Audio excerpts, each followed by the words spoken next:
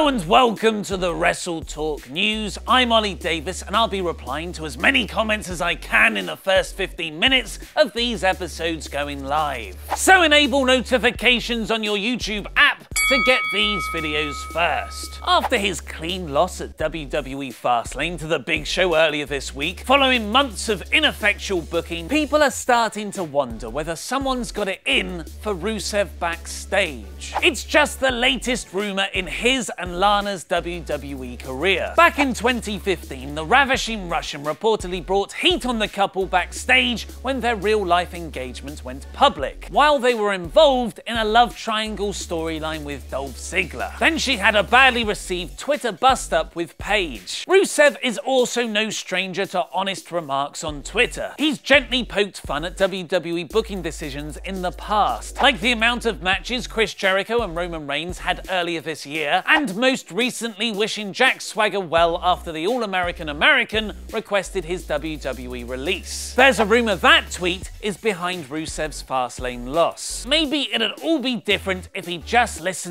to Dusty Rhodes. On Rusev and Lana's recent Talk is Jericho podcast appearance, the Bulgarian brute revealed the American Dream's original plan for his character. He tried to make me a genie. Baby, I see you with that new gear, you look like a genie. I want you to work with that Russian chick Anya, and she's gonna, baby, rub the lamp and you're gonna pop up here. He made me do genie promos for the next 3 weeks. Going by the first post-WrestleMania 33 announced matches for WWE's live events, however, he might have a top-level program in his future. The Providence, Rhode Island show on the 14th of April currently has The New Day versus Sheamus and Cesaro versus Enzo and Cass versus Gallows and Anderson, Banks and Bayley versus Nia Jax and Charlotte, suggesting Sasha isn't turning heel anytime soon, Rich Swann versus Neville, Jericho versus Owens, Reigns versus Strowman, Big Show versus Jinder Mahal, Samoa Joe versus Sami Zayn, and here's the big one, Finn Balor versus Rusev.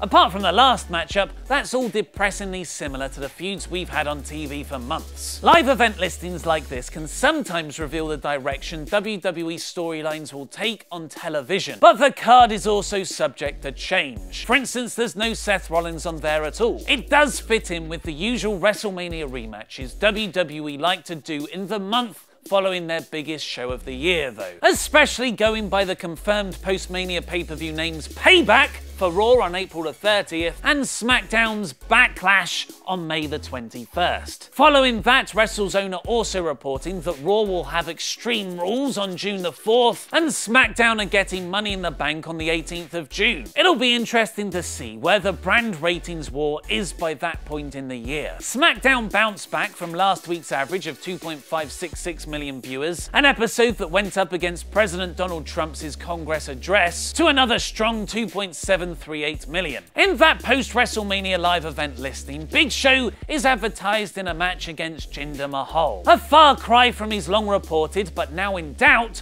WrestleMania special attraction bout with Shaquille O'Neal. Shaq revealed earlier this week that talks are back on between him and WWE, and Big Show has let the basketball star know this is their last chance to go at it when talking to Yahoo Sports. I know I'm done February 2018. That's when my contract ends as a full-time live event guy. We'll see what happens after that, whether I roll into an ambassador role or what WWE has for me. This goes further than Big Show's comments to Sporting News last week, where he only said, "I don't know if there will be an opportunity for me next year at WrestleMania or not." WrestleMania? More like Shootermania? John Cena, Daniel Bryan and The Miz's SmackDown Live feud is now using some very real material. And learn more about Rusev's backstage heat and the strange Jack Swagger WWE release situation by clicking the videos to the left and subscribe. I've been Ollie Davis and that was wrestling.